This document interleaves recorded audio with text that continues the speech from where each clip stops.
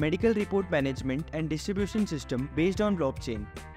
This is a .NET based project with an MS SQL database. We have the source code open in Visual Studio. Let's get started with the project. Here there are three modules: Hospital, Pathology Lab and Pharmacy.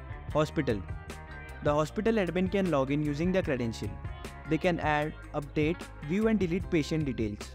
They can search and view the bills and reports of patients uploaded by the Pharmacy and Pathology Lab. They can also download the reports. They can check the status of bills and reports to see whether they have been tampered or manipulated. They can manage the Pathology Lab details. They can manage the Pharmacy details. Pathology Lab. The Pathology admin can log in using the credentials. They can view the patient list. They can add test reports of specific patients. They can view the report list. They can download any report they want.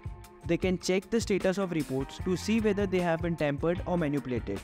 Let's manipulate an entry of the report from the table and check the status. Pharmacy. The Pharmacy admin can log in using the credentials. They can view the patient list. They can add and view the bills of the patients.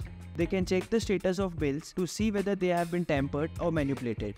Our medical report management and distribution system ensures secure and transparent sharing of patient medical records among authorized healthcare providers. If this video was helpful, please do not forget to like, share and subscribe.